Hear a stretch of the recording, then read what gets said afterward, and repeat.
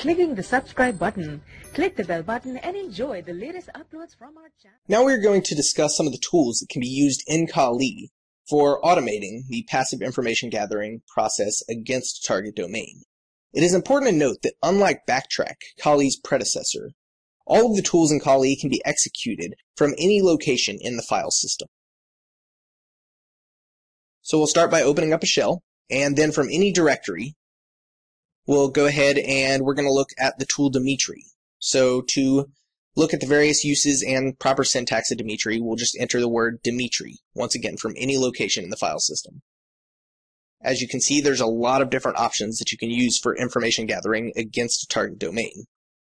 For example, we'll perform some reconnaissance against hackthisite.org.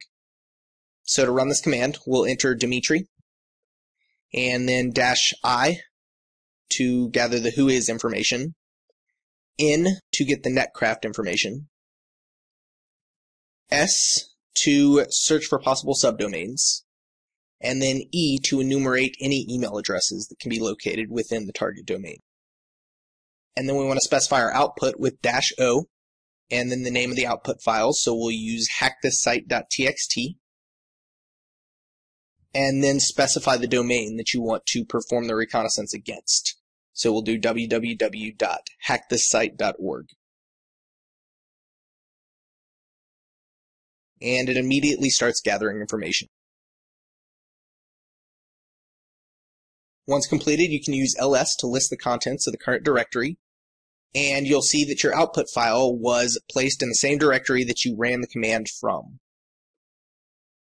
We can then read that output file with the cat command, so we'll use cat hackthisite.txt. And information in this file includes the whois information, a number of different host names, and corresponding IP addresses. And it also attempted to locate email addresses, but in this case failed to do so. Another helpful tool for automating passive information gathering is Goofile. This is a very simple file enumeration tool that will search a domain for a specific file type using the Google search engine.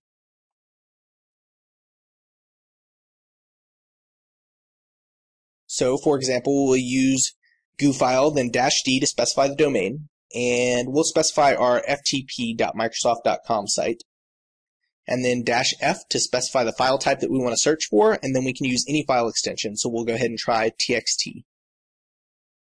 And that will return any text files located within that ftp.microsoft.com site. So that is how to use Dmitry to perform general information gathering against a target, and Goofile to perform file enumeration on a targeted domain.